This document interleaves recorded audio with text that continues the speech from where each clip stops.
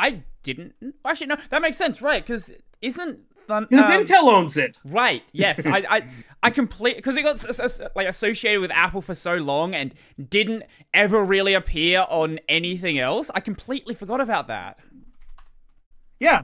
So Apple and Intel own the Thunderbolt standard. Okay. Right. That makes sense. So here we are, right? Like, it would have been nice if years ago Thunderbolt did become a more common thing, but I guess we have USB-C doing their different things. It's the same thing that happened with FireWire. Yeah. Well, think about what happened with FireWire, right? IEEE 1394 didn't really take off because Sony made it difficult for everyone to have it. You don't know... Wait, say that again. You don't know the IEEE number for FireWire, do you? Yeah, IEEE 1394. 1394. Of course you know that. Dude, I spent years working in AV stuff. I'm going to know what the FireWire spec is. Yeah, okay.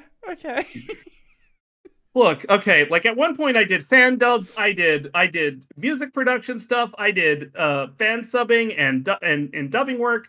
I did and I've done podcast stuff. Like 10 years ago I was also a YouTuber briefly doing like mobile tech stuff. Like, I do know my way around this thing, even though it doesn't look like it, and I don't do a lot of it now. That doesn't mean I don't know how it works. I always forget just how many things that you've gotten involved with, or how many things you're involved with now. And if that's how many you're involved with now, I guess there's probably a lot of stuff that you've just like left behind in the past as well. Yes, more or less. So, but also part of it is like my focus has changed. Mm-hmm. Like in 10, 15 years ago, I was more into telecommunications than I was into software stuff. Mm-hmm. And before that, I was more into AV production. So my first real interest, the thing that originally drove me to Linux, I think I told you this before, was doing AV stuff. Mm-hmm. And that was what like made me become interested in Linux in the first place. So of course I learned a lot about AV stuff. And then later I got into telecom stuff because, cell phones and all that stuff piqued my interest. And then I graduated college and went to go be a software engineer. And so that happened. And here we are. Don't do software engineering either. I haven't been a software engineer in a decade. I was a DevOps engineer for a long time, and then I was a sales guy for like a hot minute. That sounds. And now here I am. Fun. I don't know what I'm doing, but I'm consulting. I guess that's what I do now. Like, because I've got my own. I did see that. Yeah. How's that going for you? Yeah. We'll see. I set it up at the end of last year, which is in retrospect not the greatest time to start something. No. But hey, I had to do it at some point. Mm-hmm. But the fun thing is, it means that Halloween is always going to be the anniversary of the company. That's cool. Yeah, because that's when it got incorporated. So, yeah, it's a thing. Velocity Limitless is the company. I do stuff. I'm involved in things, and it's a thing I do. I think that's a good way to describe your entire life. I'm involved in things. Well, I mean, I told you before, I do this because I feel like, all this stuff has kind of given me a lot to work from and to benefit from.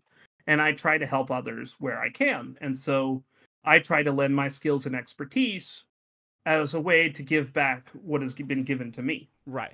So for anyone who like may not have seen the last episode, I don't need a full list, please. We don't need to be here all day, but like a short list of the main things that you currently are focused on for anyone who's not aware.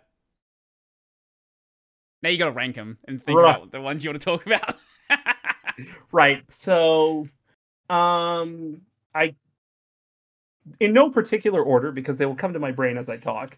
In Fedora, I'm involved in Fedora Workstation. I lead Fedora KDE. I lead Fedora Sahi. I'm involved in Fedora Cloud.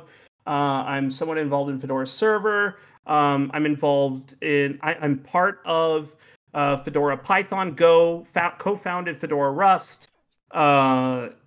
and a few other things here and there. Like I'm also helping out in Fedora Looks Cute, Fedora Budgie, and a few other things that are going to be coming down the pipe in the next few weeks or months. And in CentOS, I am the co-chair of the CentOS Hyperscale SIG, along with Davida Kavalka. Yep, I think that's right. Kavalka. Kavalka. Yes. Davida's going to see this and he's going to wonder why I'm stumbling over his name. And it's just, I'm sorry, dude, but like in my head, the syllables just jumble up in their emphasis and it screws me up. But Davida and I are co-chairs for the CentOS Hyperscale SIG. I also help out with Fedora and CentOS infrastructure. I am also doing I help out with the CentOS Alternative Images, which produces live media based on CentOS Stream with the various desktops. Along the lines of the spins that you have in Fedora, this is what the Alt Images SIG provides for CentOS people. It's actually really new. They spun up and produced their first artifacts in February, and they just made their first update release actually last week. So that's a thing, sigs.centos.org/altimages. Let's see what else. So that's CentOS and Fedora. And in OpenSUSE, I'm a member of the OpenSUSE board.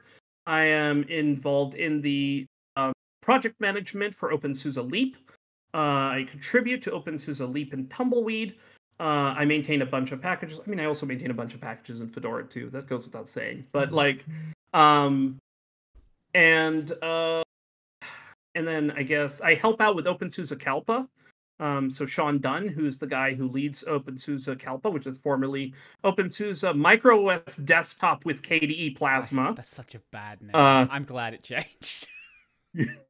Look, it's a mouthful. I am happy that this is Kalpa now. Fun fact about Kalpa. Kalpa and Aeon are in rough synonyms. Aeon is, of course, the Greek word for millennium, and Kalpa is roughly translated to millennium in English because it effectively is considered the same as an aeon in Sanskrit.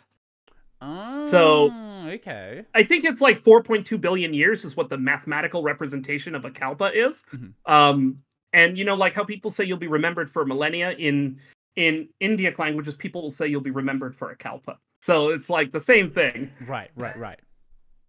So Kalpa is the KDE one, and Aeon is the GNOME one that's run by Richard Brown.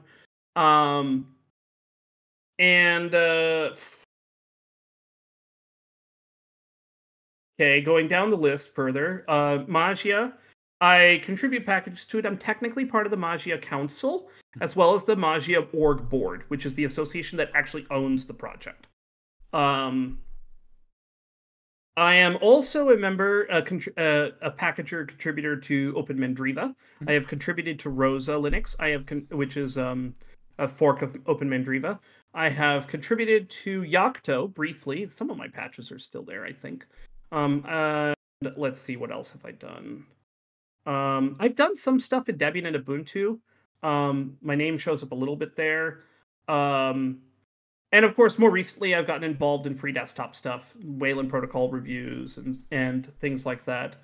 And this is your fault, Brody. I blame you. Okay. I am running for being on the Xorg board.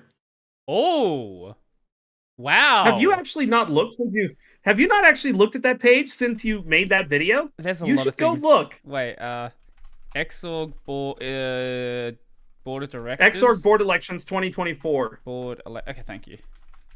Yeah, I've not looked at it since then. I assume there are people actually running now.